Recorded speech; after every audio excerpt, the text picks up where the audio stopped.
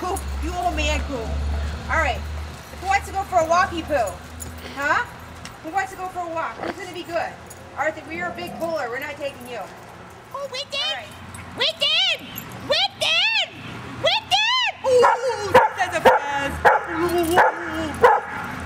Go lie down. Mama's having an interview. I started dog walking because I came back from working in England, corporate America, out of college, and I decided I didn't want to do corporate America in the United States because you're limited to a week or 2 weeks vacation, and I wanted 6 weeks to be able to travel internationally like everybody in Europe does. And so I thought I'd go back to restaurant business, which I knew really well, waitressing, and that maybe I would manage my own restaurant and then eventually own my own. And while I was doing that, clients who came into the restaurant a lot were asking if I would take care of their dogs. You know, and I always loved animals. So I said yes, and then I found myself housing a lot, and then I went in the Yellow Pages and saw one business, and a couple of my clients had this one company do dog walks for them. So I decided that I was going to give this a shot. So I approached my father, and he couldn't believe it, being top of my class and working for a company in England, and I wanted to be a dog walker now. But I got upset, and he realized that he was retired and he didn't know what he wanted to do, and he just wanted me to be happy and love their job like he loved his job. So he said, go ahead and give it a try, and if you need help financially, I'll help you out. And then within 6 months, I was, pretty much, full time. Tell me about your clientele. Like I said, I just have the rich and wealthy people, and people that, hire me because they feel guilty and they want their dogs to have more attention, or they don't want to do the walks themselves, and they want to go out and do their stuff with their friends and working out. So they hire me to relieve their guilt, because when they get home and they're tired, they don't feel like doing it, they don't have to worry about it, especially in the cold weather. People love to have a dog walker in the winters and rain because nobody wants to go outside and walk their dogs. I mean, they love it, so they'll hire me, but they don't want to do it.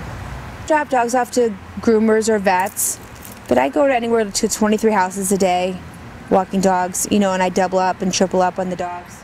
I just brought them over here, the dogs over here, to play and stuff like that, do a little play group when people want to run a bunch of errands during the day or do something like that. So they're just sitting here playing, interacting with each other. My dog always gets to eat first. Is that water box, the noise? Okay, hold on guys. Let's get one measuring cup out. You gotta get the measuring cup. I have a system. I'm a little pop on the head if they try to. Some dogs eat too fast, so I gotta put water in. So it's kind of a bit soothing going down. Hey, Maddie. Matt eats first. Good girl, Matt. Hey, no. He's Sassy. Sassy, you next?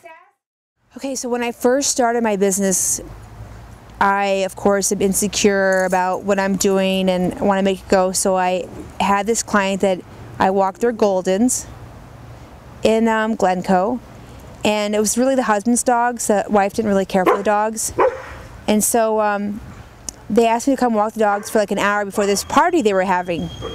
So I went to the house, and then I rang the doorbell, and the lady came, she said, came out, and I said, do you mind if I use your bathroom? And she said, can you hold on a second? So she came back out and handed me a roll of toilet paper and said that the bathrooms were already ready for the guests. So I felt like so awful. Like I can't even tell you the flush of like just an awful feeling. And you don't say anything because you just started this business, you're like shocked. But now that I'm confident I have a successful business, if that would have happened to me now, I probably would have taken the toilet paper and TP'd her house before the party came. I have a client in Lake Forest who's had several affairs, and his wife knows about it, and they would always have fights in front of me, and he would tell me all about it. I've had walk into people's houses, and the kids are having parties, doing lines of cocaine and smoking pot, and they're not supposed to be there. I've had, like I said before, a lady drop her pants to show me her scar and how well her hip replacement is healing, which I couldn't believe.